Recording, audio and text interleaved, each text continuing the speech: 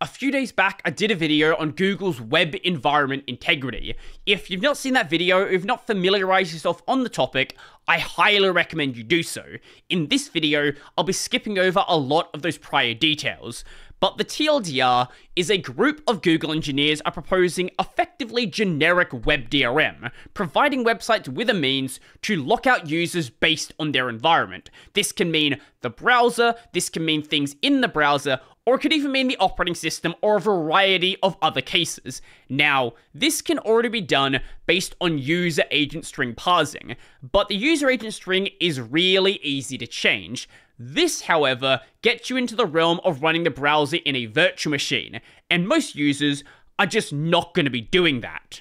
The engineers disagree with this framing and instead frame it as a good thing, as the server needs to be able to trust the environment that the client is running in. Now, I'm not going to tell you what to think. What I will tell you is go and read the proposal yourself and come to your own conclusion. Now, when I made that first video, there were two things I wasn't aware of. Firstly, this thread in the Blink Dev group by Ben Weiser. Ben Weiser is the person who owns the repo for Web Environment Integrity. Intent to Prototype Web Environment Integrity API. This is from May 9th, so shortly after this proposal was first created. Keep in mind that at this point, nobody knew about the proposal. Nobody really discovered it until sometime mid-July. So it makes sense why in May, they had the intent to prototype. So for a while, the discussion was relatively quiet, mainly amongst established Chromium developers, and then the public discovered it.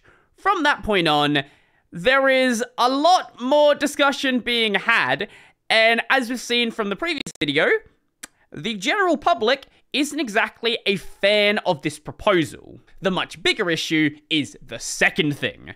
Google has already started forcing web integrity into Chromium despite it being a proposal. With WEI, users can be denied access for using non-approved browsers or hardware. The open internet is officially dead as soon as this is commonly implemented, showing this photo right here. Now, this Twitter user frames it in a really bad way. Now, the actual reality is not good, but it is not as bad as the user makes it out to be. This is the commit in question. Most of the changes here are related to the Android web view. Now, scrolling down to the specific change being shown, this is from a file called AW Web Environment Integrity Test.java.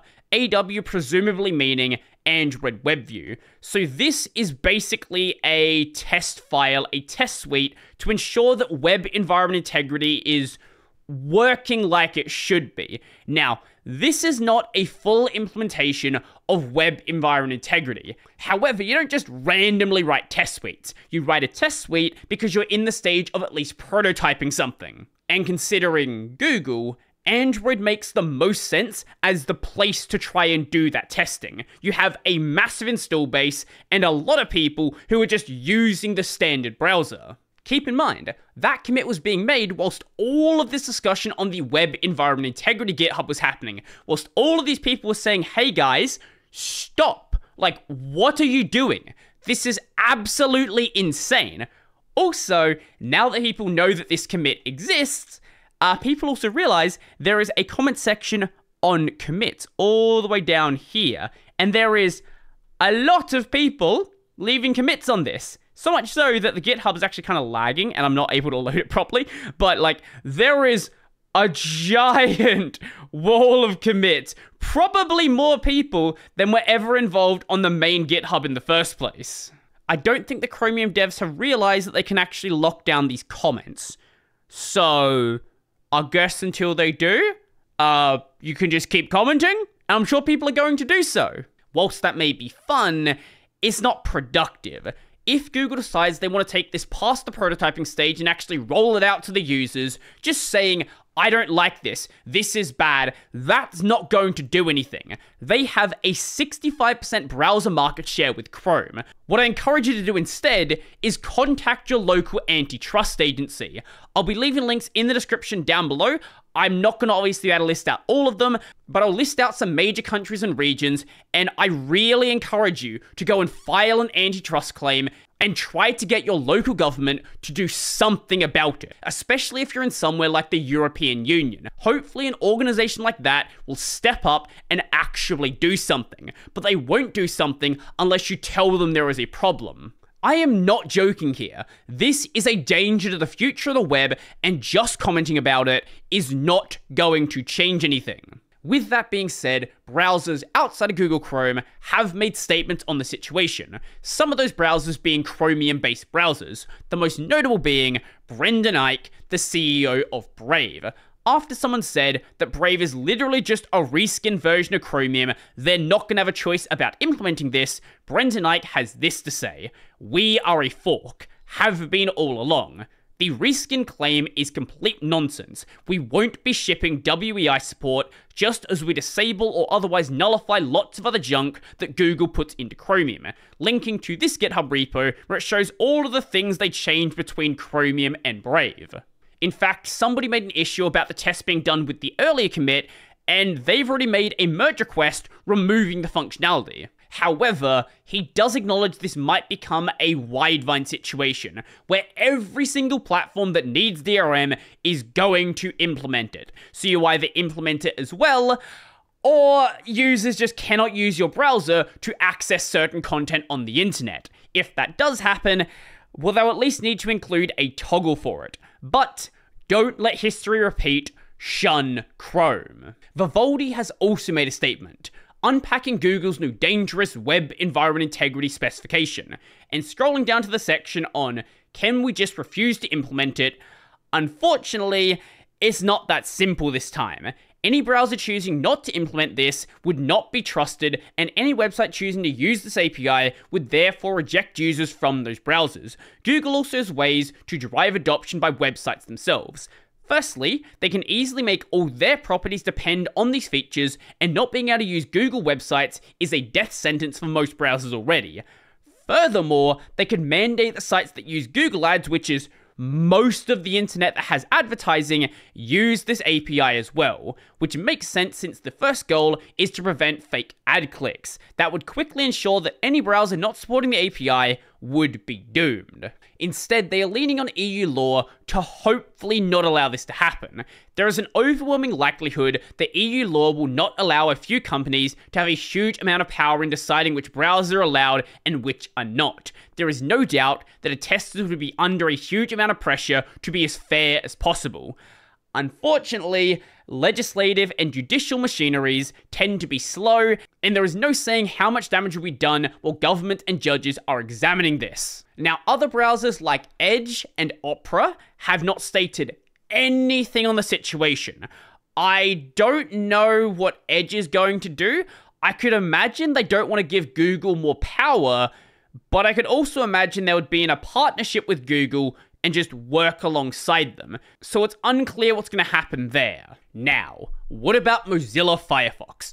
Well, luckily, they actually do have a statement on this. Someone made an issue on the standards positions repo, request for position, web environment integrity API. This was done 2 weeks ago before any of this prototyping stuff even came out. From Brian Grinstead of Mozilla. Mozilla opposes this proposal because it contradicts our principles and visions for the web. Any browser, server, or publisher that implements common standards is automatically part of the web. Mechanisms that attempt to restrict these choices are harmful to the openness of the web ecosystem and are not good for users.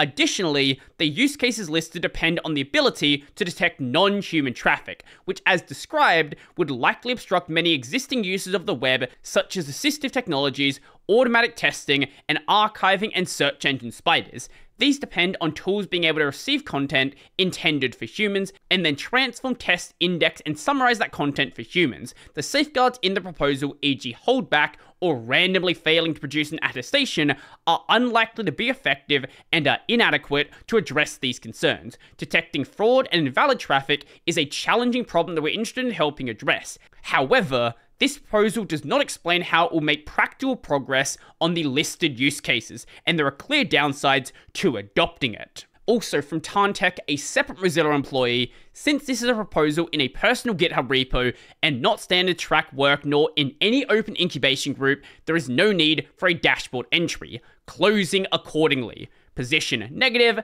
let's just not talk about it. As for Safari, now that is a really interesting one, because this kinda slipped under my radar.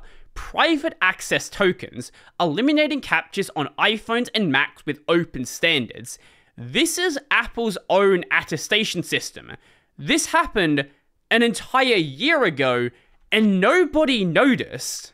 Apple is kinda like Nintendo. They do their thing, we do our thing, we don't interact with each other, and that's pretty much that. But I know that Apple obviously doesn't really like Google, so I could see them opposing it just to go against Google, but considering they have their own attestation system, like with Microsoft, if they could come up with some sort of partnership, I could see them going along with it perfectly fine. While it would be nice if all of this could be dealt with at the browser level, that's not reasonably possible, unless you have some way to get all of these people to swap from Chrome. Chrome has a 65% market share. Now, it's not the 90% that Internet Explorer once had, but 65% is enough to have a giant sway on the internet, let alone the fact that Google also has their ad system, and I don't even want to know what number that bumps it up to. Please, I said it earlier and I'll say it again, contact your local antitrust agency and get your government to do something about it. If that doesn't happen, the only thing I can really hope for is this is just one of the many, many services that is killed by Google.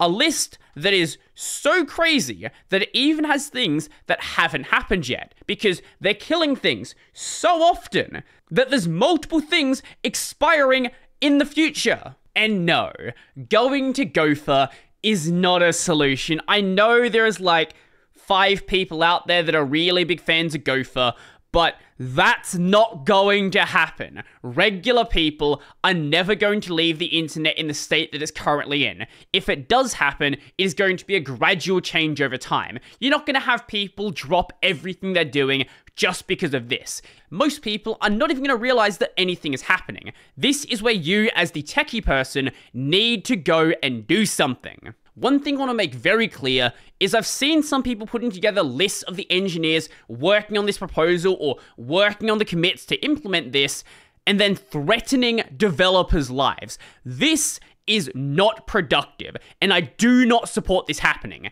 If I see this happening in my community, I'm going to ban you, and I'm going to encourage every single other person I know to ban you as well. Threatening them is just going to make these engineers more vindicated in what they're doing. With that, let me know your thoughts in the comment section down below.